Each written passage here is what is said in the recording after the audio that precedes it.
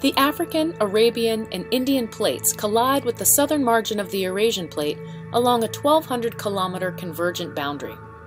This has resulted in a mountain chain that stretches from the Alps to the Himalayas.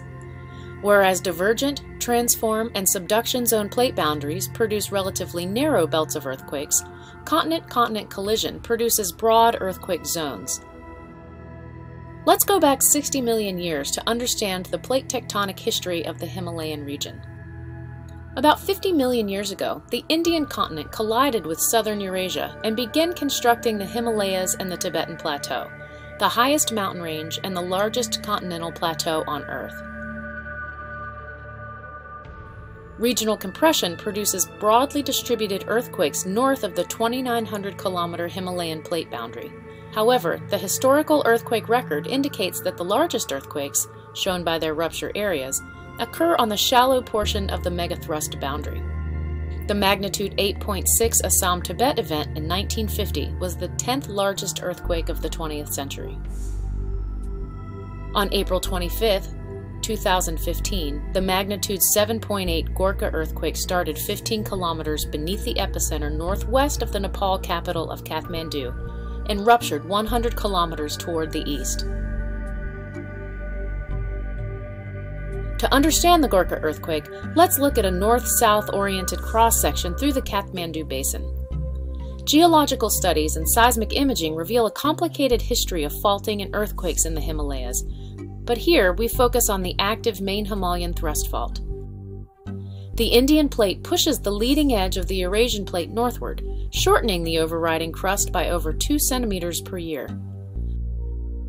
On the deeper, low-friction part of the plate boundary, displacement occurs by slow creep, with few earthquakes. In the 15 to 20 kilometer depth range, frequent magnitude 3 to 6 earthquakes occur on the megathrust plate boundary. The shallow part of the fault is locked by high friction, and stress increases during motion on the fault at deeper levels. During the Gorkha earthquake, that stress overcame friction, and the overriding Eurasian crustal block lurched southward. Maximum displacement of 3 meters occurred on the megathrust about 20 kilometers north of Kathmandu, but the fault did not rupture to the surface. This displacement uplifted Kathmandu over 60 centimeters and moved the city 1.2 meters south towards India. A GPS station in the Kathmandu Basin recorded the ground motion, while video captured people's response. Following ground motion of 1.5 meters to the southeast over the first 10 seconds, the ground lurched 1.6 meters west in less than 3 seconds, causing people to stagger and some to fall. Over the next 12 seconds, the ground moved back and forth 3 times, with an average time of 4 seconds for each oscillation. This motion, with 4-second period and decreasing amplitude, continued for another minute. The Kathmandu Basin is a broad valley in the foothills leading to the high Himalayas. This valley was formerly the site of a lake, within which up to 600 meters of thickness of river delta and lake sediment accumulated. Compared to bedrock around and beneath the basin, seismic waves from the Gorkha earthquake caused these lake sediments to shake like jello in a bowl as they reverberated or resonated back and forth with a period of 4 to 5 seconds.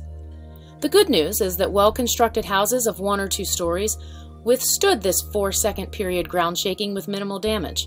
The bad news is that tall structures, or poorly constructed buildings, were vulnerable to the prolonged ground shaking and preferentially collapsed, accounting for many deaths and injuries. Even more deaths and injuries occurred in the rural areas north of Kathmandu over the center of the rupture zone, primarily due to very weak building construction practices.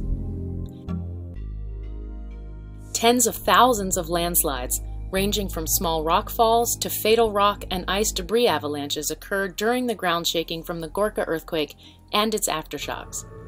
The most deadly was the Langtang debris avalanche that slid as much as 1,500 meters downslope, then became airborne and plunged an additional 500 meters, burying the village below and killing 200 people. A lateral compressive air blast knocked down houses nearby. It is noteworthy that this magnitude 7.8 earthquake produced fewer landslides, less damage, and a smaller number of injuries and fatalities than seismologists expected for an earthquake of this magnitude in Nepal. In part, the lesser impact is a result of the slow rupture velocity due to the complex geology in this continental collision zone. More importantly, rupture during the 2015 Nepal megathrust earthquake did not reach the surface, so ground shaking and associated effects were less severe than what have occurred during a shallower earthquake of similar magnitude. Because large amounts of water are provided from Himalayan snow and ice melt, the area south of the mountain range has become densely populated. Since 1950, India's population has grown from 360 million to 1.3 billion people today. When we overlay the seismic hazard map, we see a confluence of high population density and countless vulnerable structures within areas susceptible to strong shaking during earthquakes. Near-boundary cities such as Delhi, with a population of 11 million, may be particularly vulnerable to a megathrust earthquake that ruptures to the surface along the thrust zone. Strong buildings and community planning are essential to hazard mitigation.